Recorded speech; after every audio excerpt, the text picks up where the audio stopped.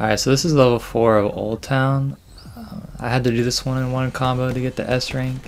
But this first guy, I waited till I got to the other side to kill him so that I could keep my combo for these next two a little easier. And you're going to notice that my combo is dropping really fast. It's because I'm getting shot. I wasn't dodging enough. So especially when you get into a line of people like this, you're going to want to dodge because their bodies are going to stop your bullets from traveling.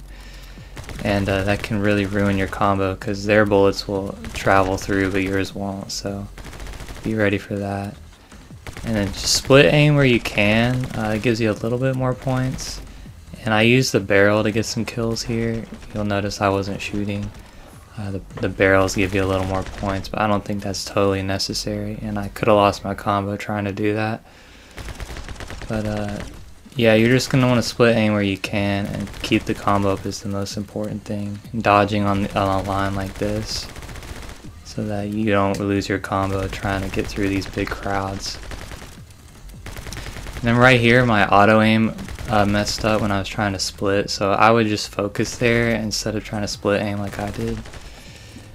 You never can really go wrong just focusing to keep your combo up, even if you have to give up a split aim. Although usually it'd probably be easier to split aim and to focus. But the most important thing is to keep the combo more than just getting all these unique split aims. I really honestly didn't use focus enough on this one, but I guess I was just trying to do it fast. And then right here is the end, so instead of trying to jump on that barrel before killing everybody, just go ahead and kill everybody because there's no more after these guys. So you don't need to try to like do the barrel and shoot all at the same time because that's a little more difficult. Then once you beat it, you should have plenty for S rank if you did it just like that.